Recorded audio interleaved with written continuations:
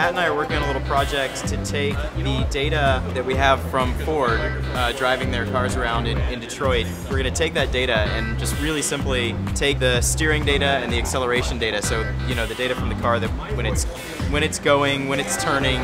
Yeah, so we're tearing apart the controls for these remote control cars, and then we're going to actually wire up the Arduino to the controls for the remote control car, and we'll be able to replay on a very small scale the course that a car would have driven in the day. So far I have a really simple application written where I have outputs for left, right, gas, and brake, and now I'm actually interfacing that with the data from the cars. So hopefully in a few hours we'll have one of these little remote control cars replaying a miniaturized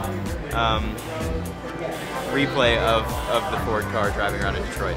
Winning prizes is always really cool, but I think we're here more just to play around with new technologies and try out new things. It's really more about that than even winning the prizes.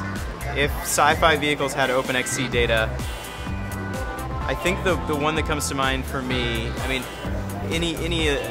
the Enterprise would be amazing because it's a big ship, a lot of technology, but I think I'd want data from, I would probably want data from Battlestar Galactica, because it's a huge ship, it has all sorts of systems on it, and I think that would be fascinating. Plus I would like to know how their FTL drives work.